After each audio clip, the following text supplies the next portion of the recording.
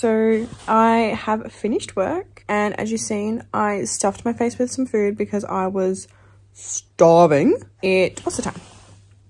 It's 2 o'clock, and I am really in the mood to sit on the couch and do nothing for the rest of the day. But I have shit to do. I really want to tan because I'm going to play some more tennis tomorrow, and I bought myself a tennis skirt, which is super exciting, and it's going to be really nice weather as well. But everything looks better with the tan. So I'm gonna jump in the shower, exfoliate, shave, all of that, and then I'm going to tan, and then I think I'm going to let that sit for a few hours, and while I let that sit, get some work done and maybe do a bit of cleaning later on while my tan is drier, only because I hate doing cleaning when I have a tan on because I like to wash my hands and then I feel dirty and blah blah blah. We'll see how it goes. But yeah, I'm going to jump in the shower and get this done ASAP.